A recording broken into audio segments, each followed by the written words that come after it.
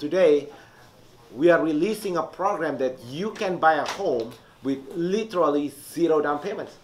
Basically, you're going to get 3% of the price. So if the price is $300,000, you might need $1,500 for the rest of the down payment. Rudy and his gang are wonderful at creating closing cost credit, so you can literally get in a house cheaper than you can if you went and rented one.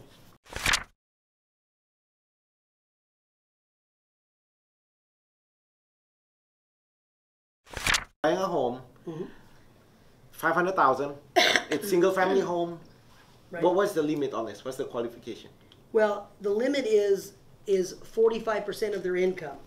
So with their income and stuff, so they can go higher if they have really no bills. That's the best way, but it depends on their income where we can go to. But we included the husband and wife, or just one and the other? Or? It depends. Like if husband and wife are under the income limits, like let's say in LA County they're doing FHA and the husband and wife make $82,000, we can use it. Okay. If the husband makes $68,000, he's got a son working McDonald's for 2 years, made 14, we can use him and the dad and leave the wife off, or leave the husband off, whoever. Yeah. Whoever we. So this is a grant money, meaning it's a gift. It's not a lien on a property. The only requirement is that they stay in the loan house for at least 8 months and make payments. You have to live. You live in a house for 8 months. Your income cannot be more than $84,295. That's the max. If it's and then you gotta live in it for 8 months, and FICO score 640.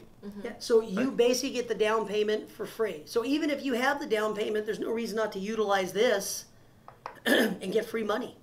If your FICO is a little bit lower than 640, what can you do to help? We will run the credit, and most lenders won't give it out. I will email the credit to the client, and I say, I want you to print it, and we're going to go over line for line what to do with each account.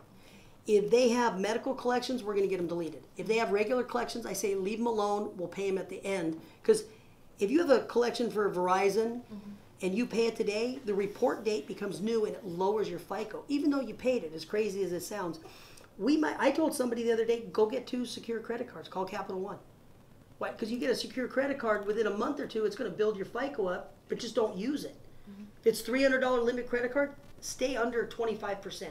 That helps your FICO score. I had one lady that was at a 580. She borrowed 25 grand against her 401k. We paid off 4 medical collections. We paid off 3 credit cards that were like 14 grand.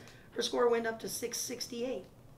Yeah. And this is not limited only to first-time home buyers.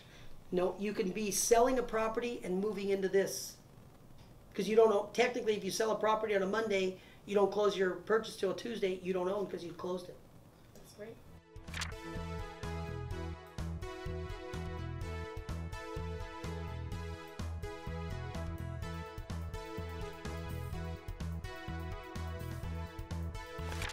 If you have any other questions, comment below or call 626-789-0159 again for a free private one-on-one consultation so you can move out of that dingy little apartment and start their journey of home ownership with 0 down. Can you believe it? I can't believe it. This is amazing. Right? Most people say, dude, see, most real estate agents, they make people feel like they're a loser.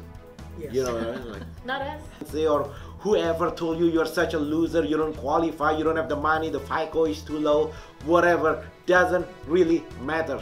Come here, we'll get you into your new home. Anything else, Helen? No. That's it. We're good. Make it a great day.